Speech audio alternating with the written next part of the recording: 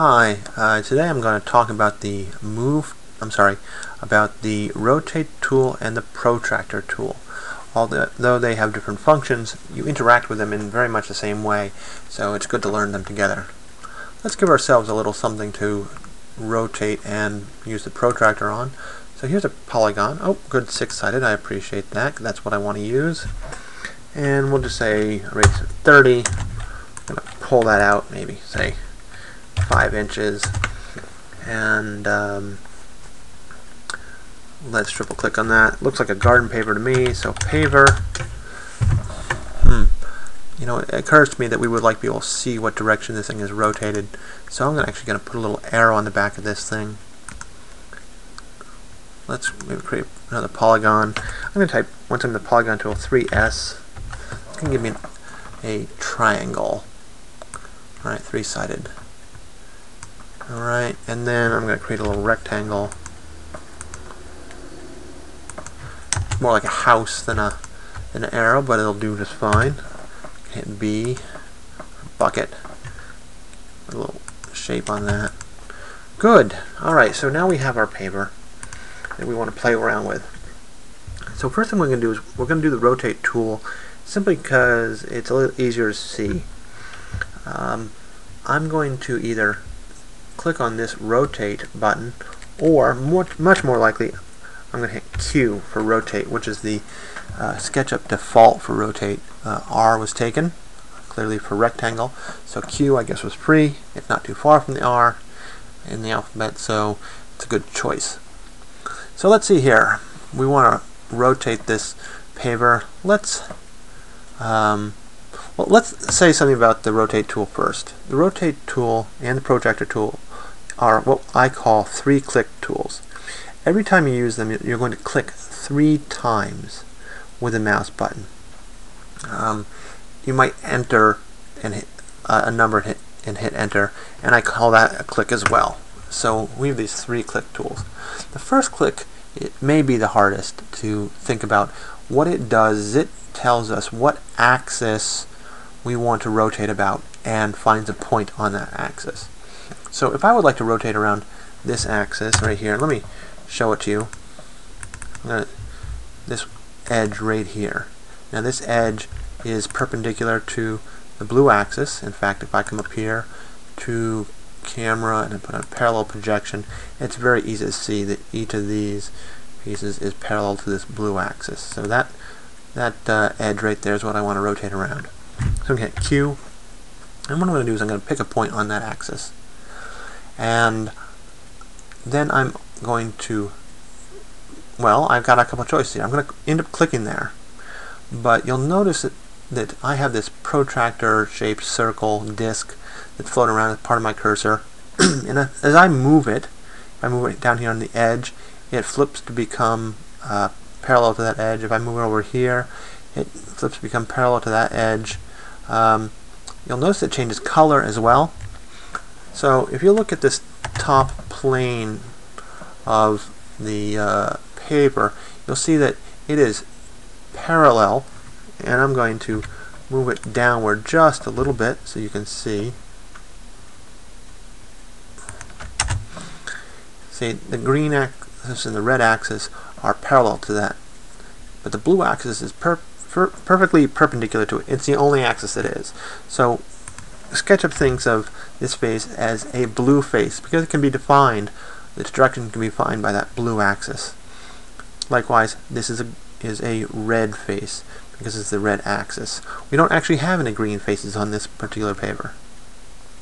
But what I'm going to do is I'm going to rotate around this, which is a blue line. That is a line that is parallel to the blue axis. In order to do that, I need to have my disk, with my cursor, blue. That is aligned with a blue axis. Now there are a couple ways to do that. First, I can be sitting on a blue plane. That works well.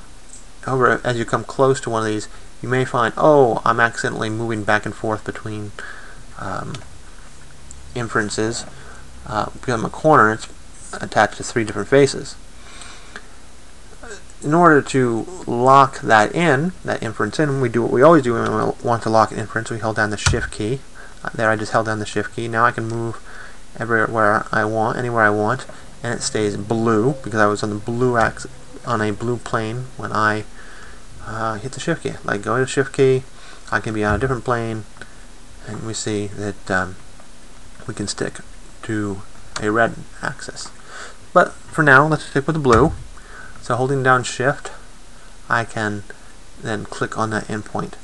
Now there's another way I can make it a blue axis. I can go to the endpoint, and now when I click, I can actually click and drag in the blue direction. For instance, let me show you the first way. So here's click 1. Alright. Now I'm going to hit Escape to get out of that. If you start a multi-click type of procedure, you can always hit Escape and it'll back you out of it. Here, I don't have a good inference here in the blue direction, but I am on that point.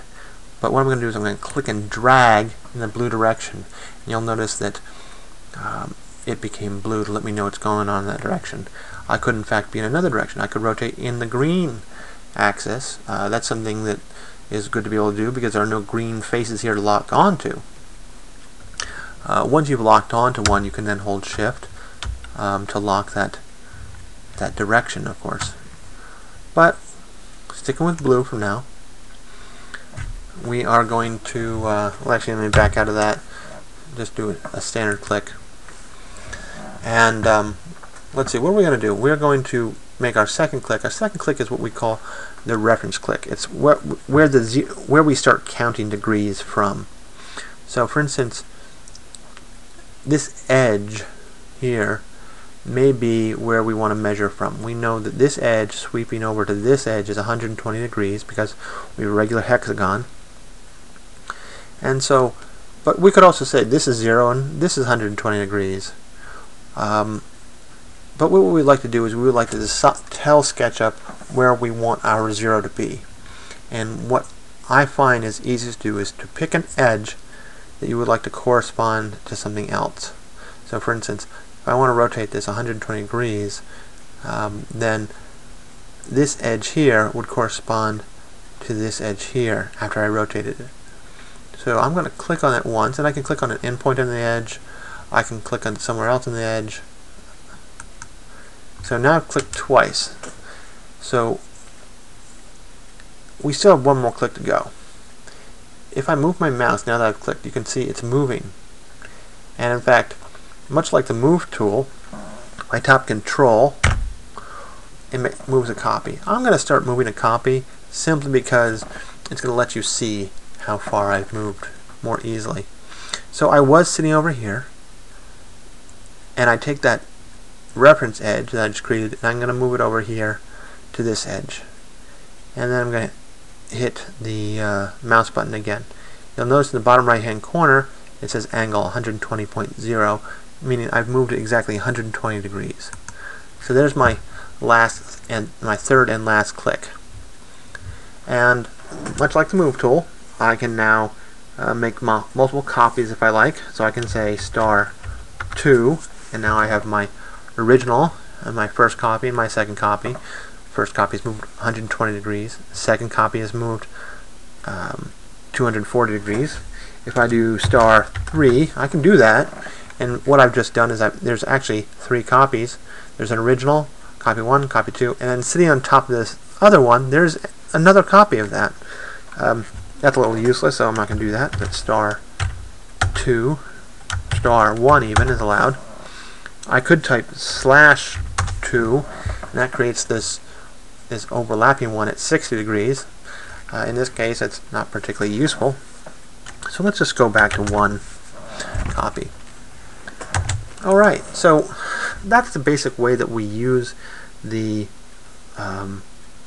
rotational tool. We can, always play the games with axes of rotation, but remember, it's click once for some point that's on the axis that you want to rotate around, and you're going to have your disk facing in the appropriate direction for the direction of that axis of rotation. So for instance, if I want to rotate around this edge right here, right? I can drag it right in that direction. Now I'm locked on that endpoint. I'm along that edge, and now I can just create a reference edge with my second click and begin to rotate it around. And let me hit Control and move the whole viewpoint a little bit so you can see what I'm rotating. Alright, there's 90 degrees. Let me rotate a little further so you can see a little better. Alright, it was here. Rotate up around that axis. Alright, and I can type. I want to go 125 degrees. There, that's 125 degrees.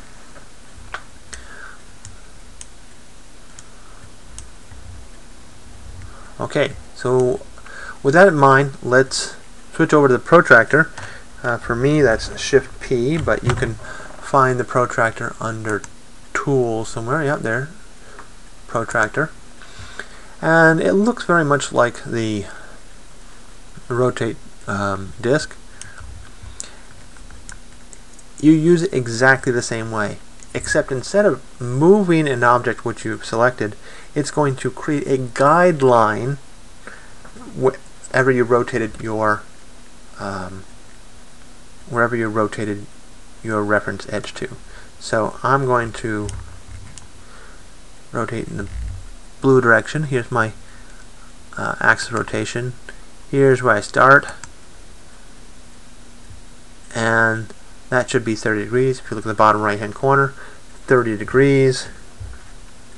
Or I could say type in 15, and it's going to create that guideline, very much like the tape measure tool does.